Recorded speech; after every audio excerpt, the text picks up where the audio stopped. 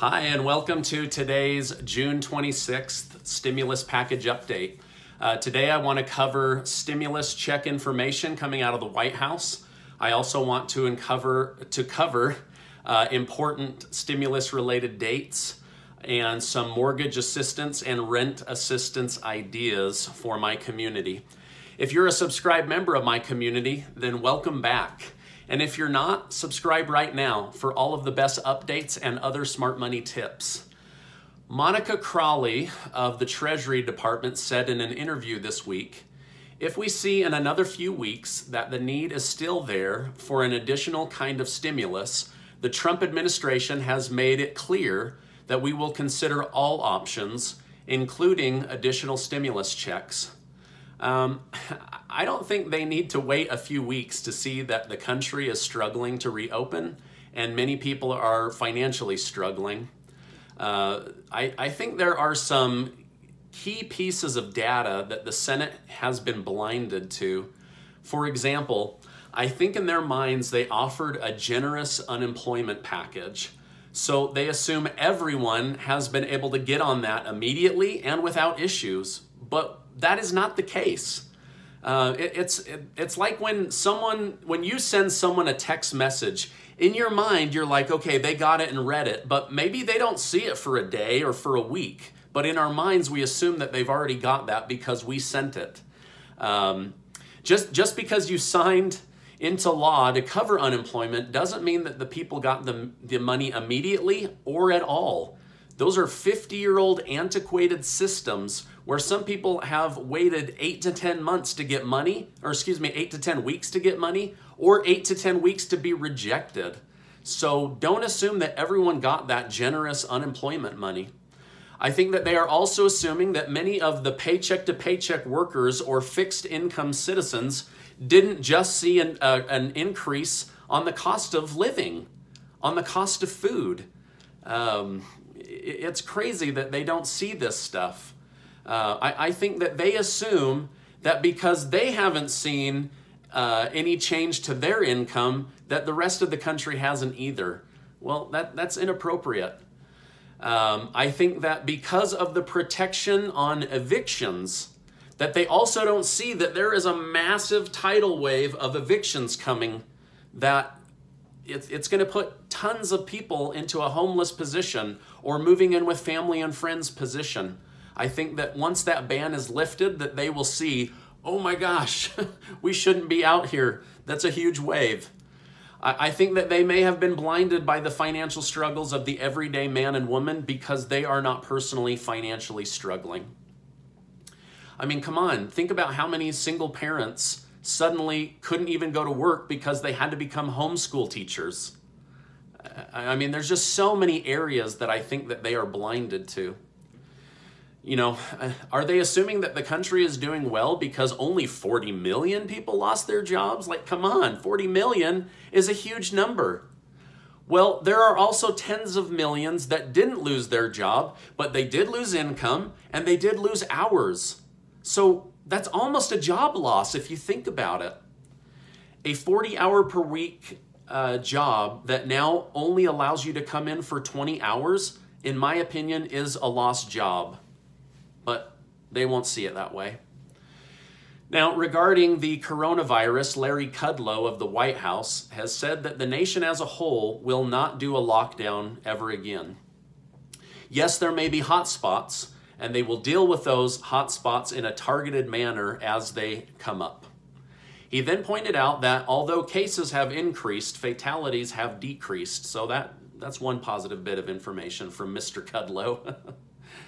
So what is the couple weeks from now that the White House or the Senate might be waiting on, right? This woman said they're waiting a couple of weeks. So what is that?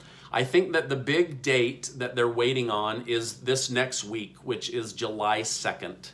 That is when the jobs report will come out. The Senate has said repeatedly that the jobs report of June will give them the data they need to make a decision.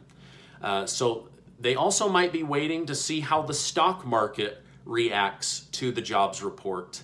If it comes out good, they'll see that go up. If it comes out bad, they'll see the market drop. So the Senate will be going on break just as these reports come out, but hopefully they will go into their break with this data so that they can start formulating a plan while they are away from Washington.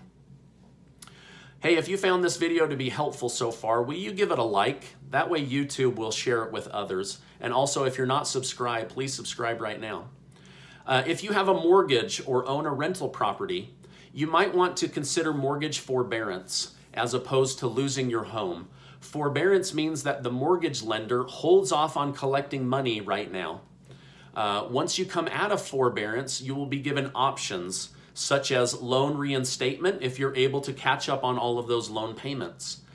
They might set up a 6 to 12 month recovery repayment program where your mortgage is a couple $100s higher for 6 to 12 months so that they can collect those back mortgage payments. They might do mortgage deferment where they continue to accrue interest against you, but they take those missed payments and they tack it onto the back of the loan.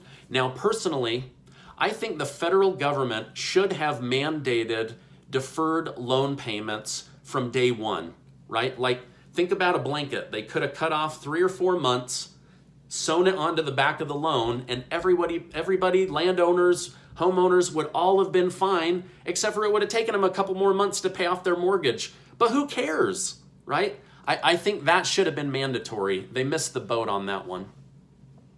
Okay, you might be given a loan modification option, or if you are still struggling, they might give you extended forbearance where they give you an additional 3 to 6 months. Your mortgage company will not reach out to you. In most cases, you will need to reach out to them.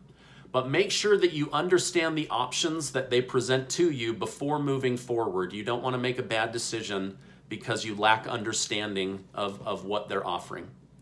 Okay, now if you are a renter, I have a few ideas for you. You can search rental assistance and your zip code to learn about possible programs that are coming out. I'm seeing different cities open up each day, and your city may have some kind of rental assistance program. You can also call 211 and ask to be pointed towards local programs that would help with rental assistance and also food assistance. Another idea that you might try if you're facing eviction is to reach out to your landlord and ask if he or she has received the EIDL grant money. If they have not, let them know that they can apply for the EIDL grant money, which is $1,000 for each employee that they have on that business. One of the questions on that application is, have you lost rental income? If they qualify for this, they will be sent money within a few days that would help cover the loss of that rental income. As a landlord, if you get that $1,000, perhaps you could show some mercy and kindness towards your renter and not evict them so quickly because you just received money, right? And as a renter, perhaps they will show you that kindness if at the same time of bringing a problem, you bring a solution to them to get some money. That might get you some points in their mind. I hope that somebody listening to this finds this information helpful and is useful in keeping them in their home or their apartment. For business owners, the PPP deadline is next Tuesday, June 30th. If you still need help with that, reach out. I believe Kabbage online is still accepting applications. My business was finally approved for the PPP to help recover some of the lost funds from March, April, and May, where our business took a big hit. I won't be doing another stimulus update until Monday of this coming week, but do watch for words of encouragement this weekend, as I would like to share a story of resourcefulness and recovery that I found inspiring and helpful in my own life. Hey, I just want to say how grateful I am that you are in my community. No matter what happens this weekend, don't forget that you are amazing, and I'll see you on the next video.